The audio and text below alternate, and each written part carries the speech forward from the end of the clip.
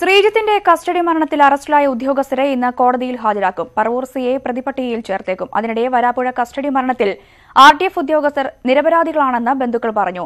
മേലുദ്യോഗസ്ഥരെ രക്ഷിക്കാൻ ബലിയാടികളാക്കുന്നുവെന്നും ആരോപണം.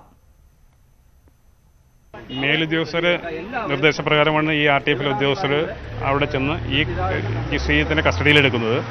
കസ്റ്റഡി എടുത്തിട്ട് ഉദ്ദേശം 3 മിനിറ്റ് സമയം കൊണ്ട് ആണ് ഇതിനു വേണ്ടിയിട്ട് എടുത്തിട്ടുള്ളത്. ആ 3 മിനിറ്റ് കൊണ്ട് യാതൊരു മർദ്ദനവും ഏൽപ്പിക്കാതെ അടുത്ത ലോക്കൽ പോലീസിൻ്റെ വണ്ടിയിലേക്ക് ഹാൻഡ് ഓവർ ചെയ്തിരിക്കുന്നു. ഈ 3 മിനിറ്റ് കൊണ്ട് എന്ത് സംഭവിക്കാൻ പറ്റും? മഫ്റ്റിയിൽ വന്നിരിക്കുന്ന പോലീസുകാരാണ്. അവർക്ക് ബൂട്ടില്ല, ഷൂസില്ല, ആകെ ഒരു സ്ലിപ്പർ ചെരുപ്പ് കൊണ്ട് വന്നിട്ട് എന്ത് ചെയ്യും? 3 മിനിറ്റ് കൊണ്ട് അവരുടെ ഷർട്ട് ചോദിക്കുന്നു, ഞങ്ങൾ ഇന്ന ആളെന്ന് പരിചയപ്പെടുത്തുന്നു. ഈ 3 മിനിറ്റ് കൊണ്ട് ഇവർക്ക് എന്ത് ഉപദ്രവിക്കാൻ സാധിക്കും?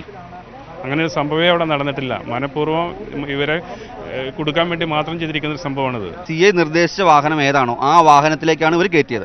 അതായത് CI ഇവരുടെ അടുത്ത് പറഞ്ഞ് മുനമ്പം സ്റ്റേഷനിലെ വണ്ടിയാണ് എന്നാണ് പറഞ്ഞത്. പക്ഷേ ഞങ്ങൾ വേറെ രീതിയിൽ അന്വേഷിച്ച് കഴിഞ്ഞപ്പോൾ ഈ മുനമ്പം സ്റ്റേഷനിലെ വണ്ടി അവരെവിടുത്തെ ഭക്ഷണമോ എന്തോ കാര്യം കഴിക്കാൻ പോയത് കാരണം കൊണ്ട് മുനമ്പം സ്റ്റേഷനിലെ ഡ്രൈവർ CIയുടെ അടുത്ത് പറഞ്ഞു, സാറേ ഞാൻ വേറെ വണ്ടി അറേഞ്ച് ചെയ്തോളാം എന്ന് പറഞ്ഞു. അങ്ങനെ മുനമ്പം സ്റ്റേഷനിലെ ഡ്രൈവർ അറേഞ്ച് ചെയ്ത പകരം ആലങ്ങാട് സ്റ്റേഷനിലെ വണ്ടിയാണ് അവിടെ വന്നതെന്നാണ് ഞങ്ങൾക്ക് അറിയാൻ സാധിച്ചേക്കുന്നത്. ഈ ആലങ്ങാട് സ്റ്റേഷനിലെ വണ്ടി ഈ എത്ര മിനിറ്റ് കൊണ്ട് ഈ ഡിസ്റ്റൻസ് നിങ്ങൾ കാൽക്കുലേറ്റ് ചെയ്തിട്ട് എത്ര മിനിറ്റ് കൊണ്ട് ഈ വണ്ടി അവിടെ എത്താനെടുക്കുമെന്നുള്ള സമയം നിങ്ങൾ മാധ്യമങ്ങളെല്ലാവരും ഞങ്ങളെ സഹായിച്ചൊന്ന് കാൽക്കുലേറ്റ് ചെയ്യണം. ഈ വണ്ടി വഴി മാറി ഒരുപാട് ദൂരം സഞ്ചരിച്ചിട്ടുണ്ട് എന്നത് ഞങ്ങളുടെ പേഴ്സണലായ ബന്ധങ്ങൾ ഉപയോഗിച്ച് ഞങ്ങൾക്ക് അന്വേഷിച്ചപ്പോൾ ഞങ്ങൾക്ക് അറിയാൻ സാധിച്ചിട്ടുണ്ട്. ഞങ്ങളുടെ ഇപ്പം നിലവിൽ ഒരുപാട് വ്യക്തികൾ ഇവർ ഇടിച്ചിട്ടുണ്ട് എന്നുള്ള രീതിയിലുള്ള മൊഴികൾ കാര്യങ്ങൾ പറയുന്നു.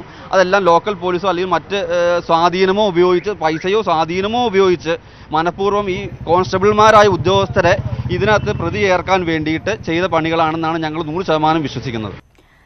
വാർത്തയുടെ വിശദാംശങ്ങളുമായി സുവി വിശ്വനാഥ് ചേരുന്നു. സുവി, RTF ഉദ്യോഗസ്ഥർ നിരപരാധികളാണ് എന്നാണ് ബന്ധുക്കൾ പറയുന്നത്. ഒപ്പം തന്നെ മേലുദ്യോഗസ്ഥരെ രക്ഷിക്കാൻ വേണ്ടി ഇവരെ ബലിയാടികളാക്കുന്നുവെന്നും ബന്ധുക്കൾ ആരോപിക്കുന്നു. മറ്റെന്തൊക്കെ കാര്യങ്ങളാണ് ബന്ധുക്കൾ പറഞ്ഞത്? ഒപ്പം തന്നെ എത്ര മണിയോടുകൂടി അറസ്റ്റിലായ 3 പേരെയും കോടതിയിൽ ഹാജരാക്കും?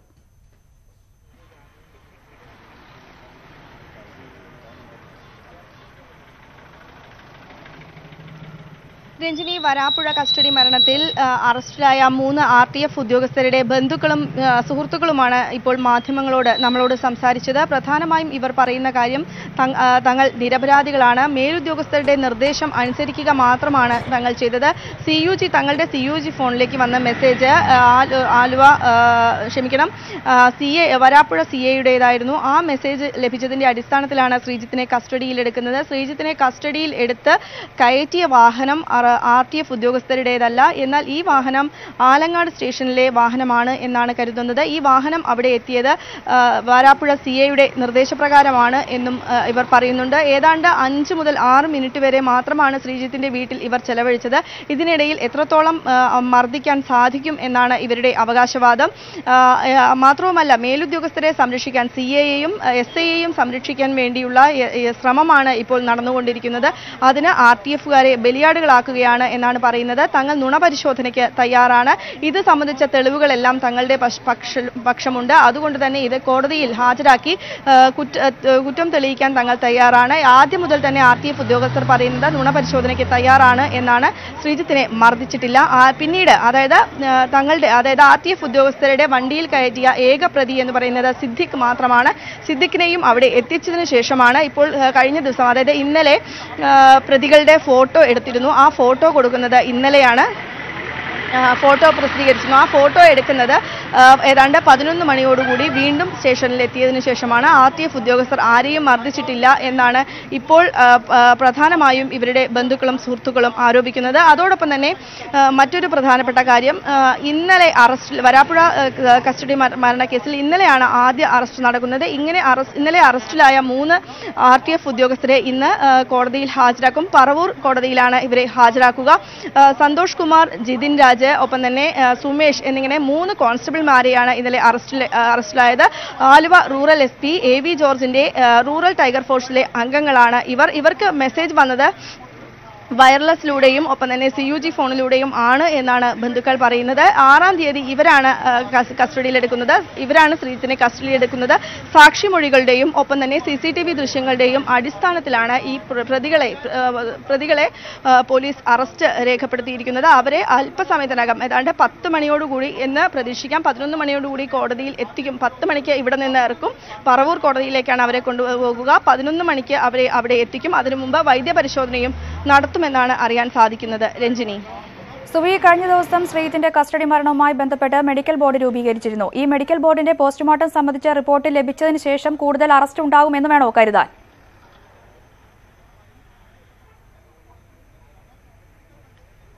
തീർച്ചയായും രഞ്ജിനി, മെഡിക്കൽ ബോർഡിന്റെ യോഗം ഇന്ന് ചേരുന്നുണ്ട്. മെഡിക്കൽ ബോർഡ് രൂപീകരിച്ചിരിക്കുന്നത് ശ്രീജിത്തിന്റെ പോസ്റ്റ്മോർട്ടം റിപ്പോർട്ട് വളരെ അധികം സങ്കീർണതകളുള്ളതാണ്.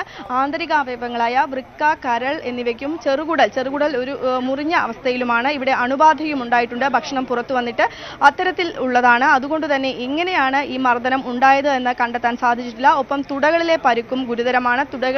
തുടകളിൽ ചതവുകളും ക്ഷതങ്ങളും ഉണ്ട്. പേശികൾക്കും ക്ഷതം സംഭവിച്ചിട്ടുണ്ട്. അത്തരത്തിൽ നിൽക്കുന്നതിനാൽ ഇത് 3-ാം മുറയാണോ എന്ന് പോലീസ് സംശയിക്കുന്നുണ്ട്. ഒപ്പം തന്നെ ശരീരത്തിനേറ്റ ഏത് മുറിവാണ് മരണത്തിലേക്ക് നയിച്ചത് എന്നതും പോലീസിന് വ്യക്തമല്ല ഈ പോസ്റ്റ്മോർട്ടം റിപ്പോർട്ടിൽ നിന്ന്. ഈ സാഹചര്യത്തിലാണ് മെഡിക്കൽ ബോർഡ് രൂപീകരിക്കുന്നത്. സംസ്ഥാനത്തെ 5 പ്രധാന മെഡിക്കൽ കോളേജിലെ ഉയർന്ന ഡോക്ടർമാരാണ്, വിദഗ്ധരായ ഡോക്ടർമാരാണ് ഈ മെഡിക്കൽ ബോർഡിലുള്ളത്. അവർ ഇന്ന് യോഗം ചേർന്ന് വിശദമായ റിപ്പോർട്ട് പ്രത്യേക അന്വേഷണ സംഘത്തിന് നൽകും. ഉടൻ തന്നെ, അതായത് എത്രയും പെട്ടെന്ന് റിപ്പോർട്ട് നൽകണം എന്ന നിർദ്ദേശവും അന്വേഷണ സംഘം മെഡിക്കൽ ബോർഡിന് നൽകിയിട്ടുണ്ട്.